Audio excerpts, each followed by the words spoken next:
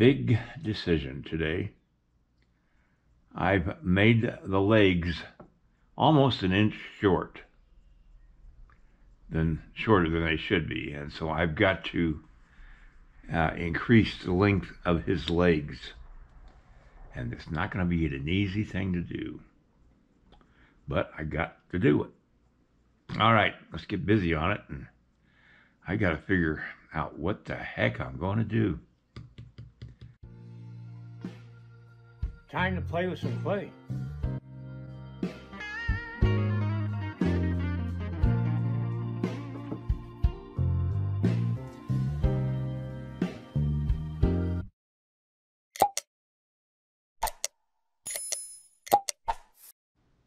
Boy, I hate doing this. I just really do. But I'm going to have to do something here. Let me show you what I'm talking about. The halfway point for the... wait a minute, let me just make sure. You see where the point here, this point here is? That's where his foot, bottom of his foot should be. And that should be where his top of his leg would be. So that when you go from there to the top of his head, that's the halfway point between the bottom of the foot and the top of the head is right in here. So I've got to lengthen that leg this much, the length of, or the depth of this piece of wood. And I've just got to figure out how I'm going to do this. Okay, I got one screw holding this whole piece of wood onto this piece of wood. What I'm going to have to do is take this piece of wood away and then just drop a piece of wire down and, yeah.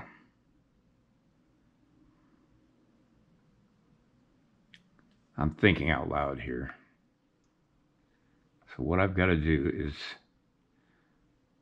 redo the foot.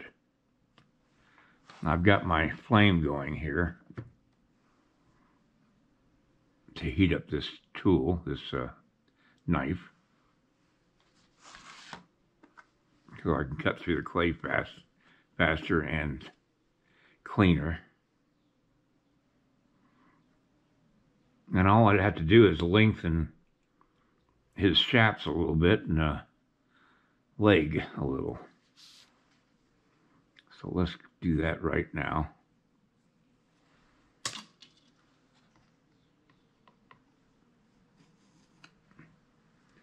And of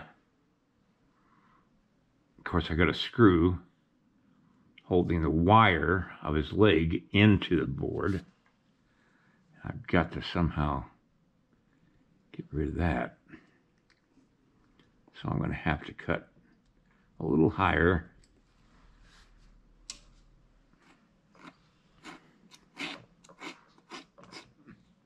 The key to this whole thing, if I had just gotten the darn proportions correct in the first place, I wouldn't have this problem. Oh boy.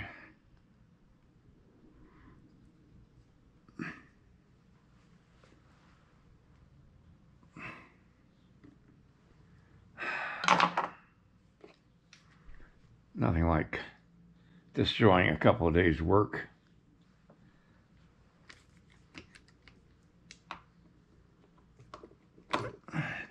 Get the flame out of the way.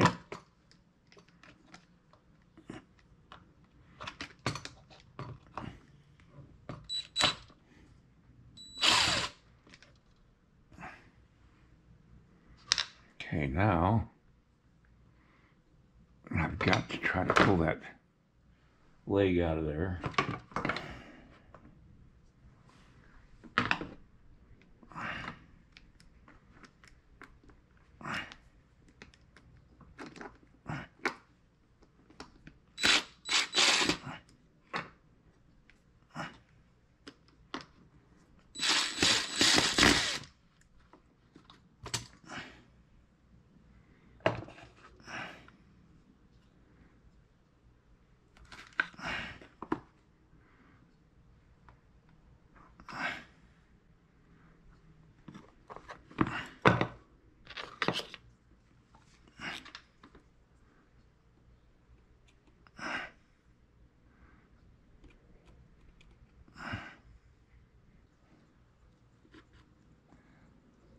I'm trying to keep it from falling over because it'll bend that wire.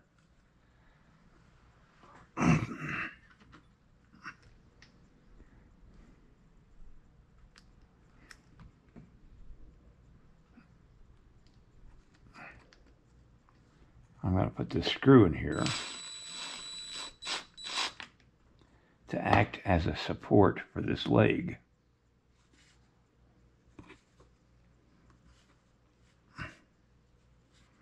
Now let's see. Perfect. Now it's a perfect length. Now,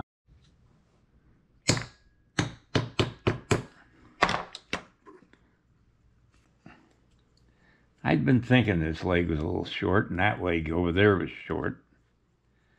And I just didn't want to do anything about it. But at some point, you say to yourself, are you sculpting quality, or are you sculpting just a sculpt? And I'm bound by my desire to make something the best I can do. So, you go the extra route of doing just exactly that.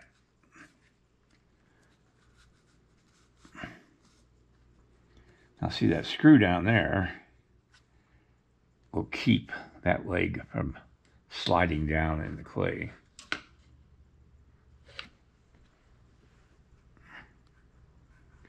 Now it's just a matter of making everything balance as far as his body goes. What I'm doing is making the boot that he's standing on, or in, and it's always a treat to do this.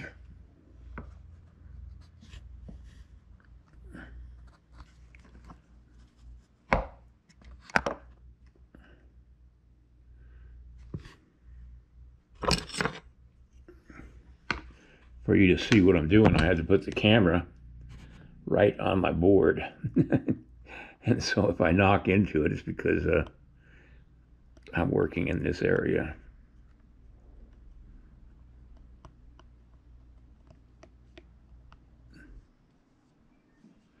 All right, I'm going to use some Super Sculpty to solidify this joint between the different